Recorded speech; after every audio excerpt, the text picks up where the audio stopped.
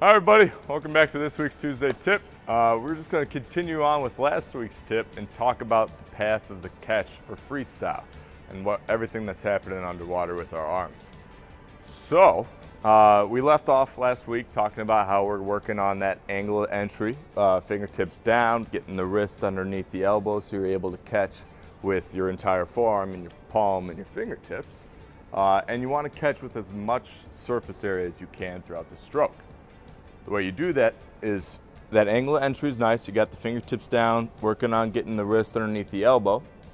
But if you notice, my thumb is in line with my armpit throughout the entirety of my stroke, okay?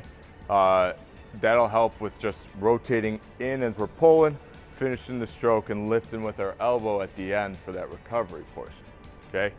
A lot of the times at the end of the stroke, you're flicking that wrist, that's doing nothing but moving that momentum downward when you should always try to move forward with your stroke.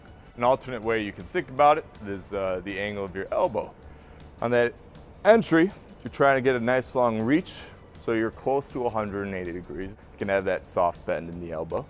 As you pull, never have your elbow past that 90-degree mark, okay?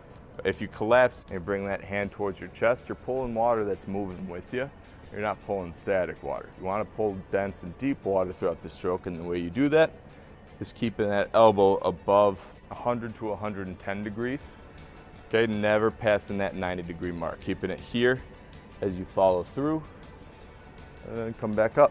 Thank you for watching this week's Tuesday tip. Hope you enjoyed. Give it a shot with your freestyle this week, and until next time, have a great day.